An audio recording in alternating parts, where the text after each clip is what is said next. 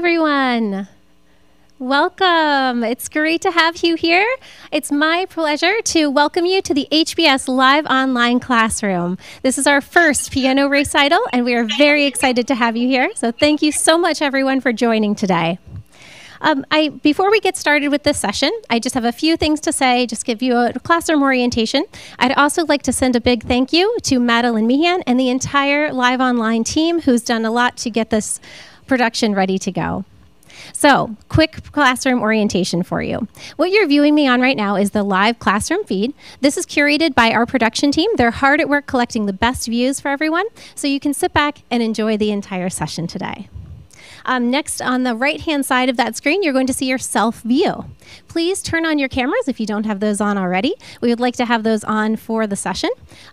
We are also live streaming this session on YouTube, and just so that you know, your presence and comments may be captured and appear in photos and videos of the Harvard Business School publications and websites. If you wish not to be recorded today, select the support button on the upper right-hand side of your screen, and we can help you out with that as well. All right, next to your self-view, you've got 3 buttons there. The first one is the raise your hand icon. Just like in the regular classroom, you can raise your hand to let Lisa know that you have a comment or something to say. Just click on that button. Your hand will be raised for about a minute, and it will go away immediately after that. If you'd like to raise your hand again, simply click on that button again to raise it. All right, also, you'll have your mute and unmute button there. You can click on the unmute button now if you'd like. We have a production team who's hard at work in there, and they will be monitoring all of the sound and audio that's coming through today. So we'd love to hear your applause and any kind of reactions that you have to the music, so you're welcome to stay unmuted today as well. There's the team there. Thank you. All right, a couple other things here before we begin the session. If you are running into any problems with speaking or listening on the platform, make sure you've closed out of other tabs or applications that you may have open. This will greatly improve your connection to the classroom. You can also log out and log back in. That will help as well. If that's not working for you, please click on the support button in the upper right-hand corner of your screen. You'll be taken right to a support team member who can help you out. That's all I have for today. We will begin the session very shortly. Thank you.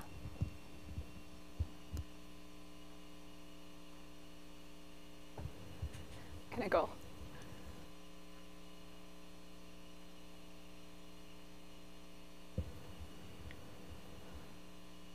Okay.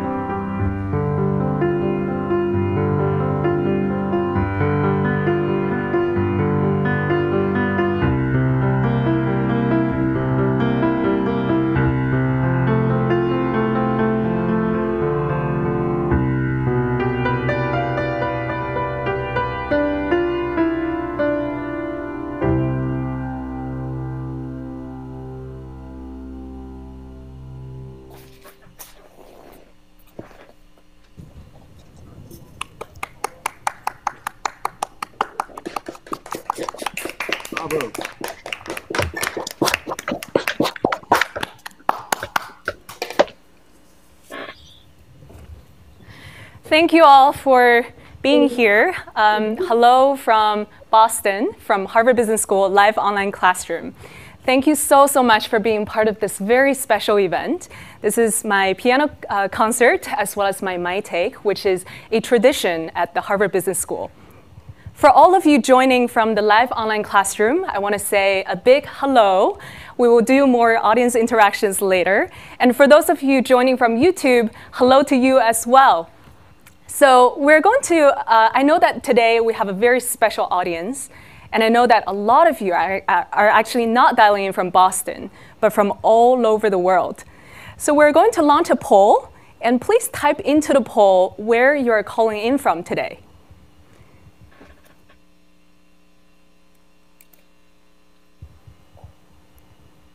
OK, I see Belgium, Hong Kong, Boston, New York, Georgia, New York City, Hawaii, and Chicago, Williamstown.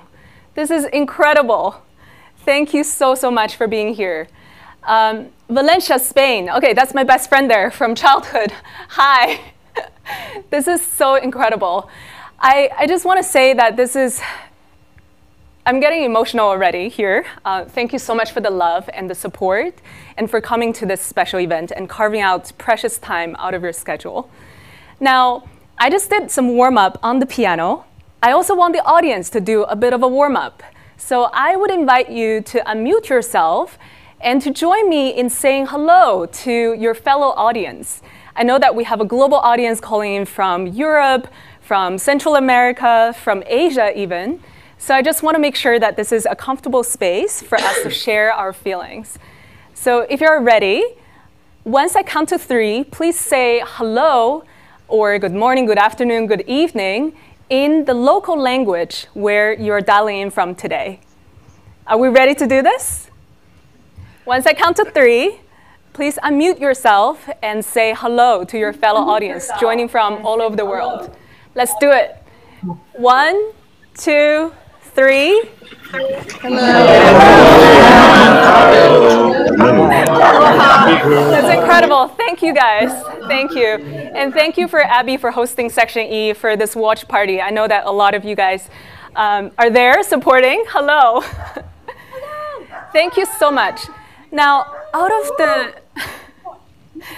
the so many languages that you could have chosen, I didn't hear anybody use the language of music. Now, that is what we're going to talk about today.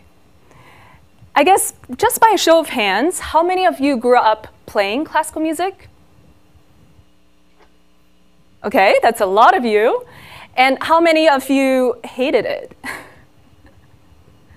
When you were young, at least. OK, I see a few hands. That's great. OK, so when we think of classical music, I guess there's always these associations that we have in our mind. There are some images that jump to you. And I guess there are also words that we associate classical music with. So if I may start this audience interaction by a warm call, Nancy, I saw that you raised your hand. So what is a word that comes to your mind when you think of classical music? Just give me one word. Elegant. Elegant, thank you. That's great. How about Irene?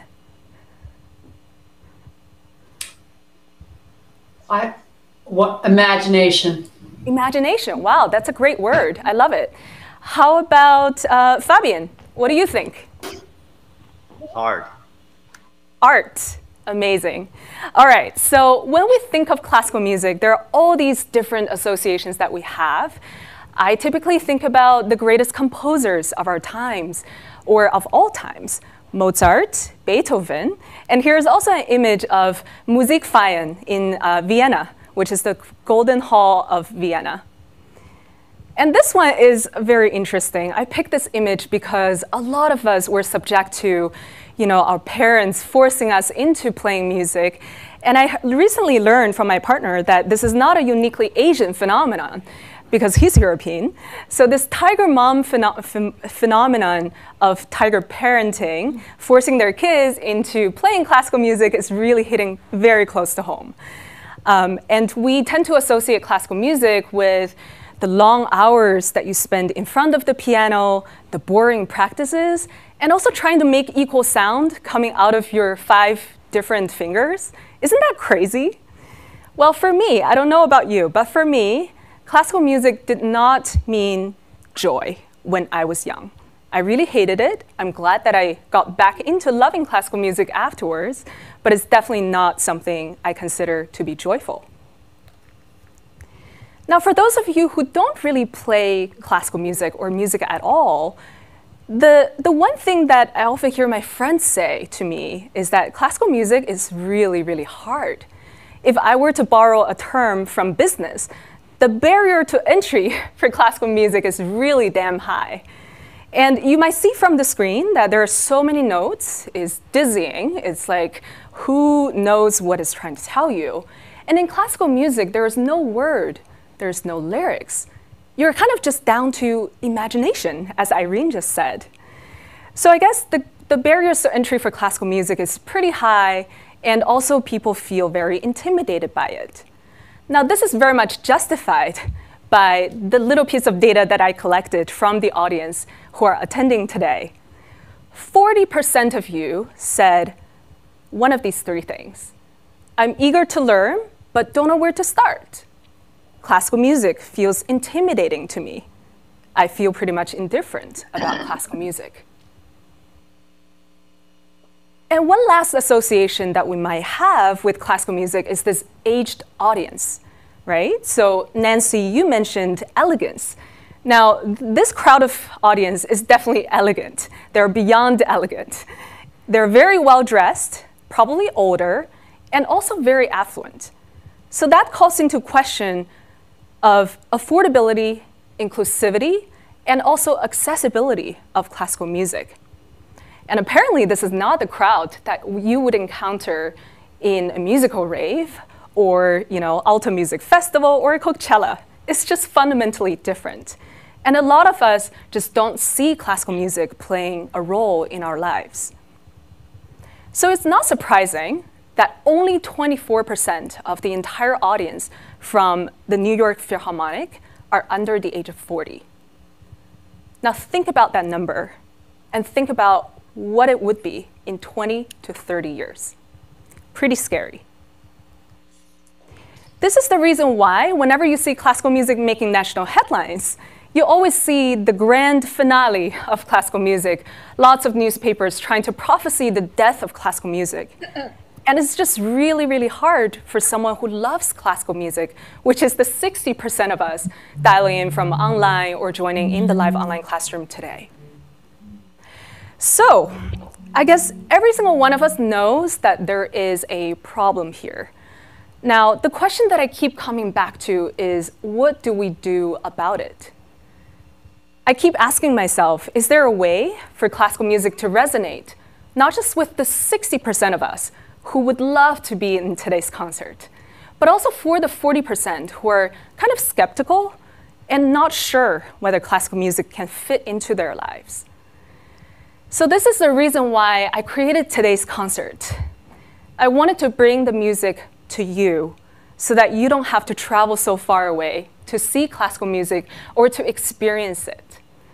And I want to show you through my own playing and through the music and also the storytelling that you don't have to be a walking encyclopedia of classical music in order to enjoy it, to appreciate it.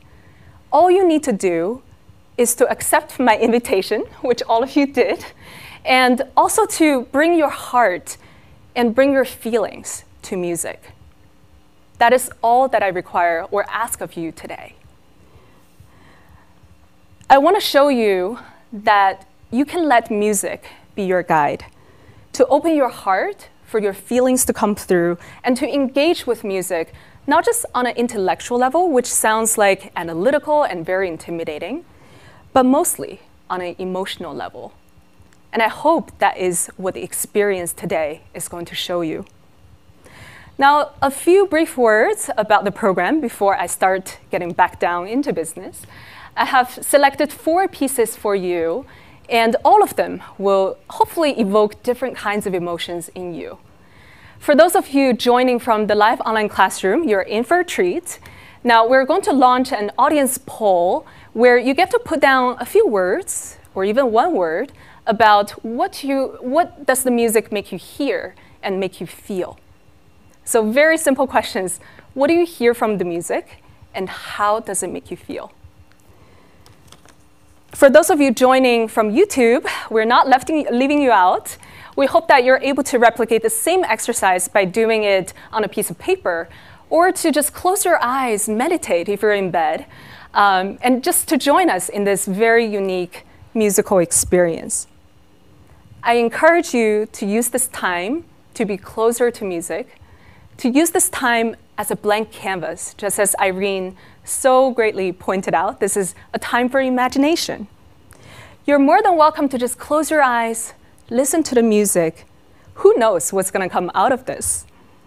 And I'll just preface by saying that you'll have a chance to share your thoughts with the audience if you choose to do so later. Now sit back and enjoy.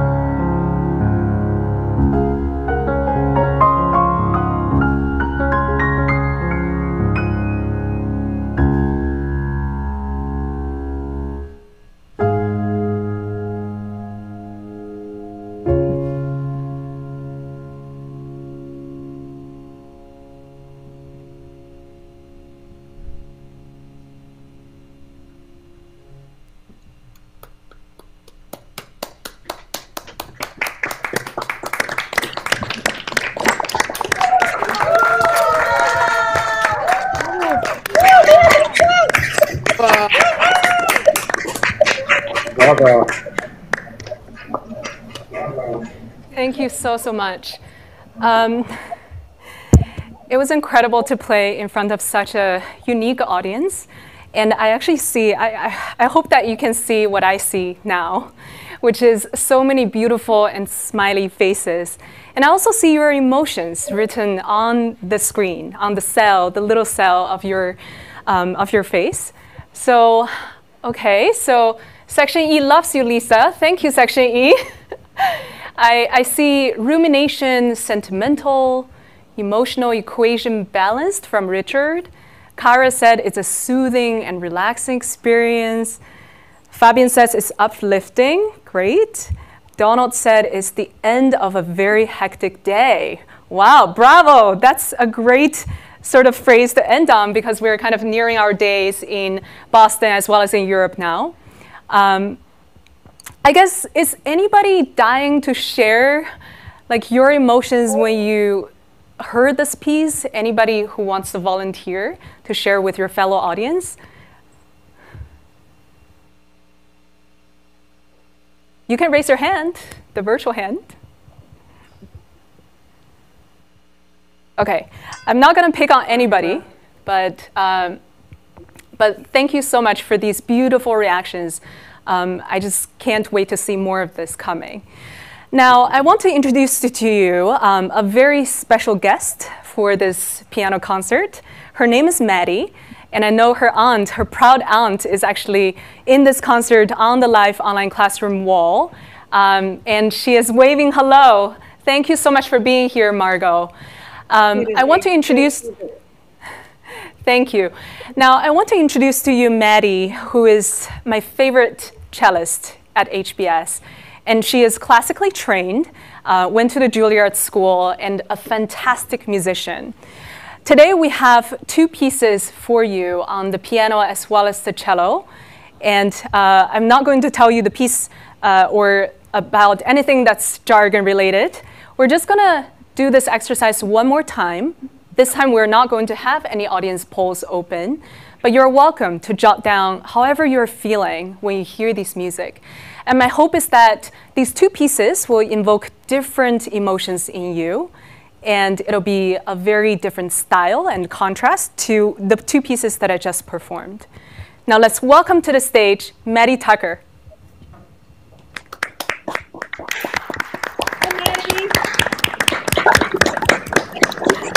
Welcome, Maddie. Now we're just going to do a moment of tuning. So for those of you who don't know what tuning is this really interesting dynamic between two instruments, in this case piano and the cello. I'm going to play an A on the piano, and then Maddie will figure out her magical things on the cello.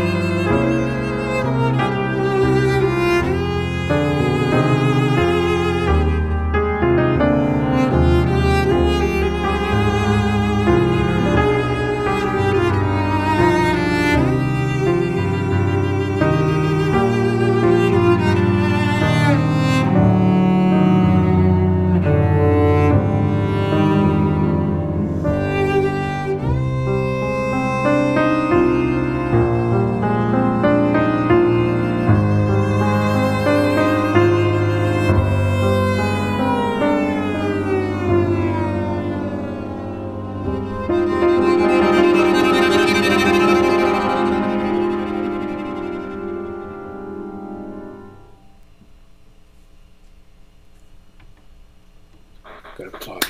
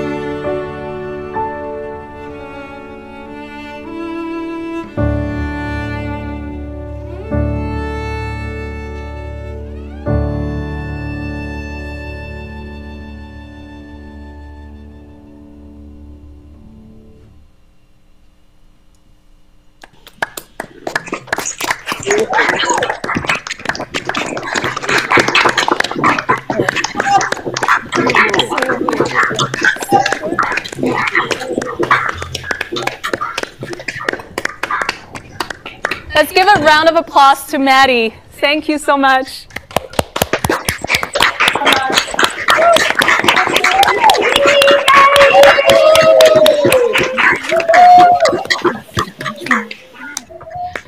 Thank you so much for this beautiful experience. I was playing with Maddie. We were rehearsing a couple weeks ago, and there was this one time when I felt so emotional that after we played meditation together, I had some tears in my eyes. It's just such a moving experience to be able to be in dialogue with another instrument and another human being, to be honest. So thank you so much, Maddie, for this beautiful, beautiful performance. Now, I want to continue into my second portion of my take, which is about classical music again. Now, I asked you to jot down how you felt, what you saw in music, but I felt like I never told you what classical music means to me, so now is the time to do that. I actually wrote down this portion of my take in my hands, because I know that the more I rehearse it, the more emotional I get. And this is an audience who I don't want to see me cry in front of. So I'm going to read these words to you. But you should know that this comes from the heart. Now, classical music is my search for meaning and purpose. The reason why I was attracted again and again back to the concert halls is because I wanted to listen to and to uncover the human stories behind classical music that makes my heart beat. In music, I saw the purest form of friendship and human connections. I saw the friendship of two incredibly talented musicians named Liu Kwokman and Jing Wang, flourishing together from the days when they attended the Juilliard School together to sharing the stage and creating the most beautiful melodies. In fact, in this concert, Hong Kong Phil's musical Gift for You in 2019, they played Meditation, just like the way that me and Maddie performed it just now. In music, I also discovered empathy and empowerment. During Hong Kong Philharmonic's 2019 Easter Community Concert, dedicated to children with special needs, the artistic director actually invited two autistic children to conduct with him on stage together. This was a life-changing moment for me, to say the least, to see the spontaneous clapping from the audience, just like what you guys did, and also the smiles from the faces of every single individual in that concert hall. It made me realize that creativity and also the appreciation of music belong to every single one of us, regardless of our intellectual ability. In music, I also saw family and love. In a very special concert by German-Japanese artist Alice Sarah Ott, she told the story of saying goodbye to her Japanese grandmother who was about to pass away. Alice was on a tour in another part of the world, so she couldn't really see her grandmother for the last time in Japan. She said goodbye to her grandmother by playing the most gorgeous waltz in A minor by Chopin. She said, "Auf Wiedersehen" in German, which also means see you again. For a lot of us who have lost loved ones, this was a moment of tears. Hearing the melodies from her piano, I traveled back in time with my own emotions and reunited with some precious people and some precious memories. Now, all of this informed my own creative journey, trying to bring classical music to where the people are and trying to close the gap that existed between classical music and its audience. I used to play piano at this place called Dignity Kitchen. It is a social enterprise food hall based in Hong Kong that employed people who had different physical abilities. Lots of people came and went, but occasionally, some people do stop by and listen to what I have to offer. So that day, I had the honor to play to a new friend of mine who is a local Cantonese and he couldn't see. He was blind. I couldn't really communicate with him because my Cantonese wasn't that great, but the only communications that we had was through music. And he totally just made my day. I also became accustomed to expressing my own emotions, for example, love, through classical music. I still remember the tears in my significant other's eyes when I performed a private concert for his birthday last year. Despite the ups and downs in life, we promise each other to always center on joy. And for the two of us, classical music is that joy. Now, 40 plus concerts and an Instagram account after, you're welcome to follow me, I found meaning, purpose, connections with other human beings, and joy through classical music. And my simplest hope is that you are able to do the same. The good news is, as we've shown you in today's concert, that it doesn't take that much. You didn't need to pay for today's concert. We came to you with the music. But what I'm trying to prove is that you just have to have a willingness to sit in the presence of music, to let it be your guide, to let it move you. Just allow it to enter your world, to touch your heart, and to bring you the awe-inspiring beauty of our common humanity. I want to finish today by telling you a quote from one of my favorite conductors. He said, "Only when we're in the presence of beauty can we fully grasp our humanity. What we desire for our lives is that at the end of the day, beauty gets to have the last words. So go out there, be beautiful, be musical." And that is exactly why we're here today. Thank you so, so much.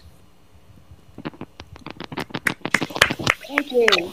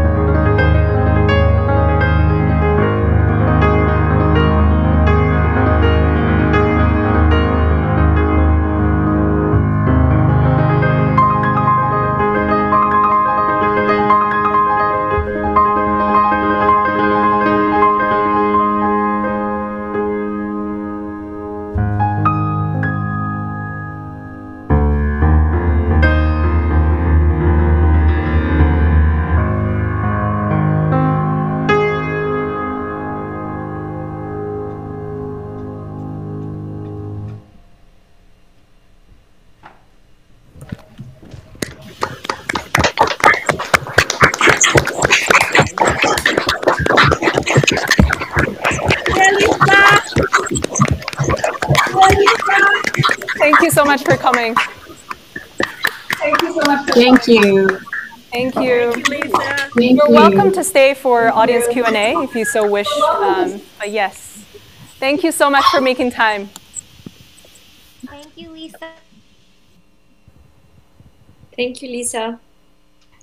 Thank you so much. Bye, Catherine. Thank you, Lisa. Hi, Qiya. Bye. Lisa, Thank you, Section E. Bye.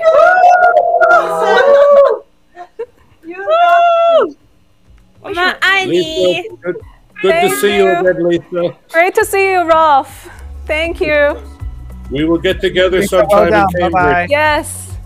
Thank you, Bill. Thank you, everybody. Thank you, Sophia. Lisa, that was amazing. Thank you, Donald. May I ask, what are your plans after HBS? That's a great question. The only thing I know is that I'll be moving to the West Coast to join my significant other. But apart from that, I don't have a lot of clarity. So I hope to involve music in one way or another. But most likely, it's not going to feature very prominently in my professional life right now. Don't let it go. You're a very gifted artist. Thank you so much, Donald. That means a lot.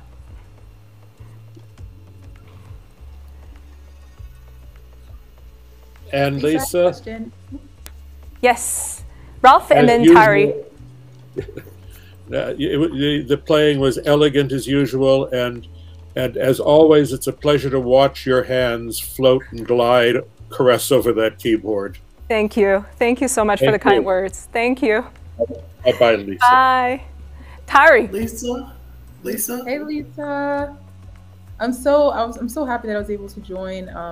I think we had this conversation before. I used to play flute for 13 years. And just hearing this just re-inspired me personally to pick up my flute again. Yeah. So really, really great job. I did have a question. I'm curious to see if we shared the same emotion with any of the pieces that you performed. I guess there was one called Oblivion. How did Oblivion make you feel? Great question. I think there is such depth of emotions and expressions in that piece. And I feel sorrow for sure. And there's a lot of struggles in there. So it's like a tornado that kind of just takes you out of nowhere. And it's a very complicated feeling. I know that the music itself doesn't really have a lot of hope or joy contained in it. But I think this is just a very wild guess that the composer also wants to induce some light and hope in that piece. So I don't have a great answer for you, but I know that it's such a emotionally rich piece that sometimes I just have to sit there, and after playing, I'm I gotta relax a little bit, you know? Yeah.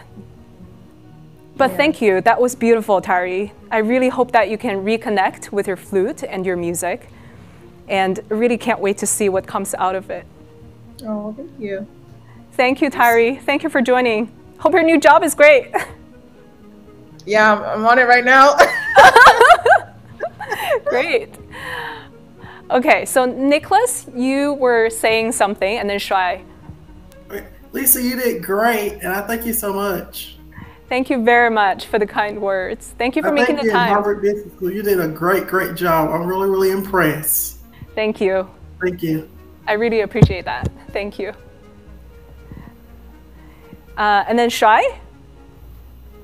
Yeah, thank you, Lisa, for the great performance. And just quick question: do you plan to do another kind of live performance in Boston before you move to the West Coast? I would love to. Yes, I would love to.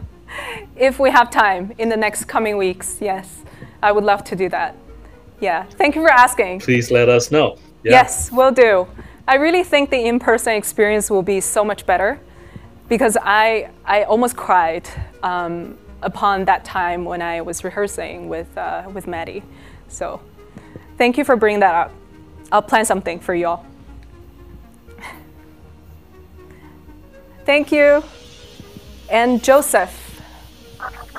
Yeah, sorry, I had the same question that someone asked before. If you do another live performance, would it be posted on your social media so we can follow it? I hope so, yes. Thank you. And finally, we have Fabs. Thank you. I wanted to ask what artist or piece is next on your list? Oh, that's a hard one. I would very much like to tackle Liszt because he has incredibly huge hands. My hands are big, but they're not like so huge, you know? So gotta work on my ranges. And I guess you can never run out of Chopin, you know? Like there are so many great Chopin pieces that I wish that I could play and perform for y'all today. Actually, this concert ended a lot faster than I thought it would, probably because I wrote something down and just read. But yeah, I would love the opportunity to actually perform a full-length concert. Maybe next time it wouldn't be able to reach so many audience because this one is very special. It's virtual, but I think it would be a nice opportunity for a lot of people who are locally based to see what an actual classical music concert is like. Great, thank you. And I see Paul. Thank you for joining. Any other questions? Debbie. You're probably reason HBS brought Neumann microphones into the campus. Yeah. I saw those U87s on the mic stands. Like, this is very impressive. Oh, okay. That's a feedback for the sound engineering team. We have a question from Debbie. Right. My question was, how do you usually split between solo and chamber? I actually play only chamber music myself. Wow. I originally, took piano lessons like everybody else, having no idea what chamber music was. And when I discovered it as an adult, I found out that was, that was my calling, but I can see you're doing both. I was just wondering how at this stage in your life you see the right balance for you, between the two. That's incredible. Thank you for sharing, Debbie. I don't really have a lot of preferences. I basically just, how can I say, I'm just guided by the music. If I love the music, then I find somebody who can play it and play it together. And I think that HBS is such a unique place where you have so many talented musicians. So I'm not sure if I'll be able to have the same if I move to the West Coast. So this is a very special opportunity for me to just reconnect with some of the musical past that I had. Yeah, but I would really encourage you to continue your practices because it's really beautiful to hear that. I play all the time. I actually play multiple days a week. That's incredible. And a very important part of my life. It's something I didn't have access to for a lot of my life. So now that I'm older, I don't miss it. It happens regularly all the time. Yes. I play even through the pandemic. Like I have a violin partner. That was the only person I had in my house for the pandemic. That's great.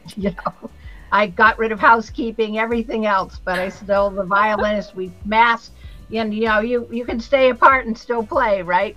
I learned to play online, because that was something else I'd never dreamed of doing. Because like you, I want to do everything in person. Well, it wasn't possible, was it? Yeah. Sometimes, and when you're doing only chamber music, so I said I got all the setup with the microphones and all the stuff, and actually I made a new viola friend doing that. So amazing. That's great. I think, what you're saying and how I feel about it is pretty similar, which is you just wait for those opportunities to show up. And if you go with them, you can't believe the places you'll go. You can't believe the music you'll meet. And that's part of why I like chamber music. That almost no one ever says, well, what do you want to play? They say, I want to play this. Can you do it? And I've made a career of saying yes. That's great. Whatever it is. Always say yes. Always yes. Yeah. Thank you so much, Debbie. Yeah. Thanks for sharing. Yeah. Lisa, do you know if there is a group or community that's been created for HBS alumni that are either musicians or in the industry, or I'm not aware of anything. Are you? I am not either. I would love to have such a community, actually. Yeah. Well, let's start it. Yeah, that would be awesome. Yeah. Donna, do you work for HBS? I do not. No, I work Okay. for. We do music and sound for advertising and scoring. And Incredible. Yeah. How did you find out about today's concert? oh boy, through a Harvard bulletin. Oh, wow. I happened to notice the ad in the bulletin, and That's awesome. Yeah. Yeah, this is really awesome. Thank you. Thank you. I know what the commitment of time was for you to put this together, and kudos to the technical team too. This was Yes. a flawless performance. This was amazing. Yeah. I have everything to thank the entire team here. And control room, thank you so much. This is incredible. I know that we only have 4 audiences left, but round of applause for all of you for making this possible. Yeah. Thank you. Thank you. And if the engineers back there are looking for an application for music, look at Audio Movers. Audio Movers is a phenomenal platform. We use it, and it's Great. starting to become the de facto standard for Awesome. bi-directional music. Yeah. Great. All right. I guess that's it. Thank you so much for staying till the end. Thank you. Thank you. I'll see you around. Bye. Bye, Bye. Fabian. Bye. Bye, Nicholas.